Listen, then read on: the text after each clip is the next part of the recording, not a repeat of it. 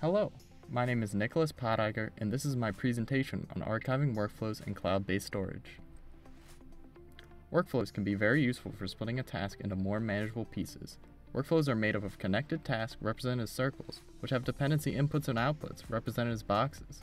The inputs and outputs can range from simple text files to more complicated directories. Makeflow is a tool used to run these large complex workflows on clusters, clouds, and grids, and provides a way to extract workflow contents. Scientists may need a way to split up their large-scale computations into pieces so their computations run more efficiently, which is where workflows become useful. These scientists may not want to run the same computations twice though, and may want to share their outputs. We want to find effective ways to archive workflow contents into an Amazon S3 bucket so they are easily accessible.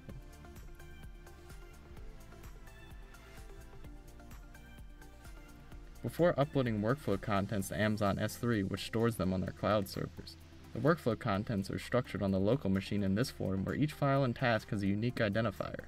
After uploading, the next workflow run will download the contents from the S3 bucket and restructure them in this local format again, before copying them to the user's directory of choice.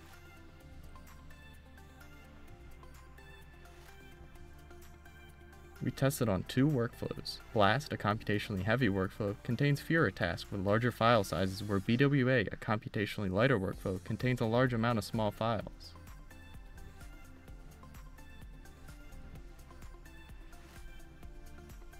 We tested for upload, download, checksumming, creating unique identifiers, checking S3 for the existence of files, and workflow time, non-S3 actions. The workflows were run with a normal workflow run, filling the empty S3 bucket and retrieving from a full S3 bucket.